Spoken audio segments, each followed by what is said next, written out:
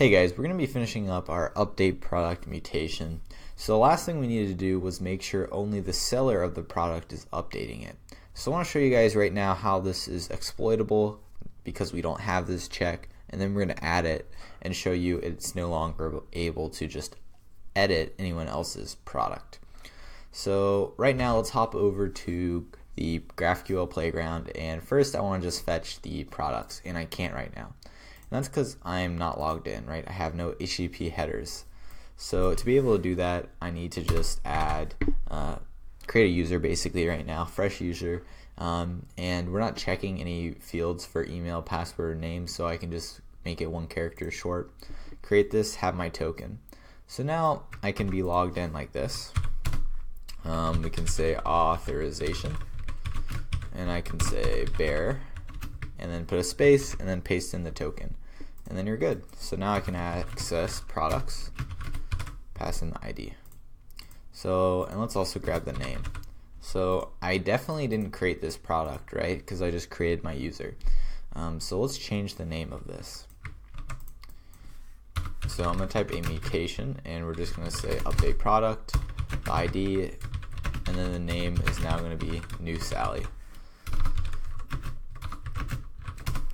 And let's say we want to get the ID from this. Now I noticed a little bug in our mutation also, so when we run this we get an error. And we're not getting the error because we're not the seller, we're getting an error for a different reason. And the reason is because we're passing null to the price and the picture URL when you cannot pass in null to the product. We only want to pass in these guys if they're not null. So the way we're going to do this is by creating a object up here called data, and then we're going to be adding fields to it and passing data into here. Now, and I only want to add the field if it actually has a value. So to know that, I'm just going to check if name and then add it in. So here I'm going to say data.name is equal to name, and we're going to get a little error because TypeScript doesn't like you just adding properties like that. So I'm going to create a interface up here. So interface product data, and add some optional fields. The name, which is a string, the price, which is a double, or sorry, not a double, a number, and then finally picture URL, which is the string. So now we can assign this type here, product data, and it's happy with us again. So now we can add this if statement here. So instead of saying just setting it to picture URL, we can say data.picture URL, and then we can also check the price, and we can say data.price is equal to price. Alright, so now we're good, and that should get rid of that initial error. Alright, so we see it's been updated, and let's grab the products now. ID, name. Alright, we see new Sally. So I was able to change that, which is bad. So I'm going to bring this back, and now we're going to call it new Sally 2. But I'm going to wait and run this after we make this check. So this is what's going to prevent that from happening.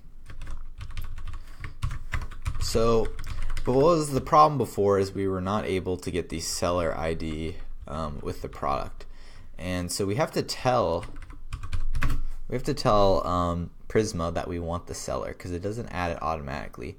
And the way we tell it is through this info, which is this last parameter here. Notice how we can either just pass in info from GraphQL, which is this GraphQL resolve info, which is this thing, or in this case we don't want to resolve what this is. We want a custom thing. We can also pass a string.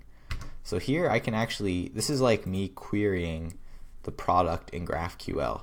So here I could specify I would like the ID back, or I would like the picture URL back. I can select whatever fields I want. So the field I want is the seller field, and from that field I want the ID.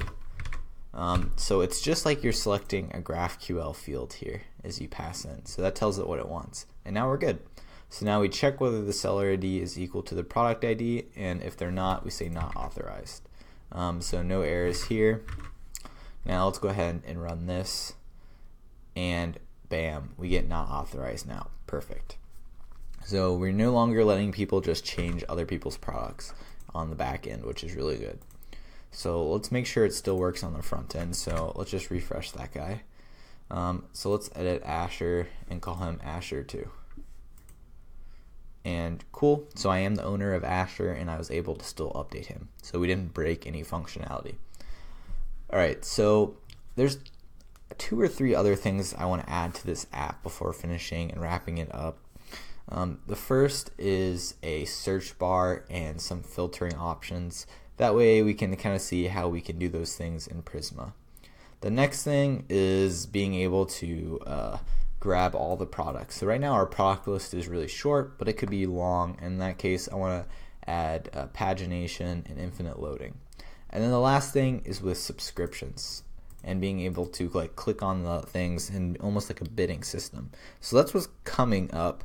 What I want to do in this video, or the rest of this video, is just get set up what I want to do next, which is that search bar, and maybe add some buttons. So we're going to head over here to products and get started with that. So I'm just going to add it to the top, and we have a button here, and we can just put it right underneath. So I'm going to create a new view for this, and I'm going to create or add a text field, and we may end up moving this to its own component later, but for now I'm going to add him here. And let's go ahead and import that from our components. So import text field from ... components, and unable to resolve, / text field. Okay, and then underneath that I'm just going to have, and maybe we add a placeholder search, and under that we're going to have a view, and in this view I guess we can have 3 buttons. These are going to be like filtering buttons. So title, and so when I click on these buttons, and we can add a dummy on press. Maybe I want to search by alphabetically, so by the name, or maybe I want to filter by the price. And is there any other way we want to filter these by? I think those are really the only 2 fields here, but this will give you an idea of how to do it. Doesn't really make sense to filter by these. Alright, so that's good. Let's save and see what this looks like. I want these 2 to be, okay, so we have our text field. I don't see search showing up. I wonder if we are not able to pass in placeholders. I'll double check. And then I want these 2 to be in the same column, so I'm going to add a style here, or sorry, in the same row. And let's go ahead and up here and create one. So we'll say filter row. Or this is not really filtering, this is really sorting. I should say sort. So sort row. And we're just going to flex it as a row. Alright, so styles dot sort row. Okay, and I want to center those, or I really should just put flex 1 on the button. So we'll say sort button, flex 1, because I want them to just basically take half the screen each. Oops, I just messed that up. There we go. And then down here let's add the style. So styles dot, and then sort button, and then add it here as well. And then I think we'll be good.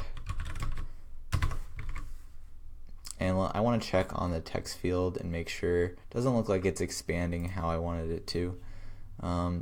Let's double check on the placeholder real quick too. So I think we're just not passing extra props to this. Okay, the placeholder is whatever we use as the name. So let's name that to search.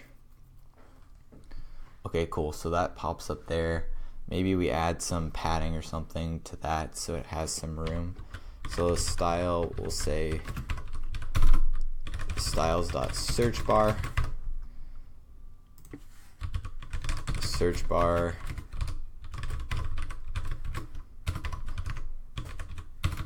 and I'm just going to say a padding of, I don't know, 10. And that did nothing. Let's try margin. That did nothing too. I don't know why that didn't work.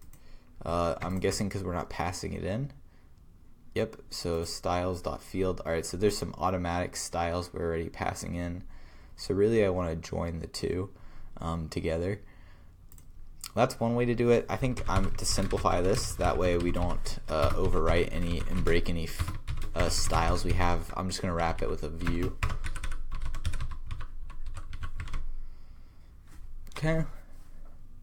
And cool. So that brought the search bar down a little bit. That's better. I don't know why these guys are not just flexing all the way out. Let's check the background colors and just see. So I think sort row just might not be I think actually maybe I just need to tell this to flex. Nope, that didn't work. So let's set background color to pink, and so we can kind of see where it's laying out. I think it's just not okay. So that's what I wanted it to do. So I want these two to take equal space, and I'm telling them to flex one. Let's also say align item center and justify. I think it's justify content. Justify content center. There we go. That looks better. I kind of wanted these right here, but I'll settle for this.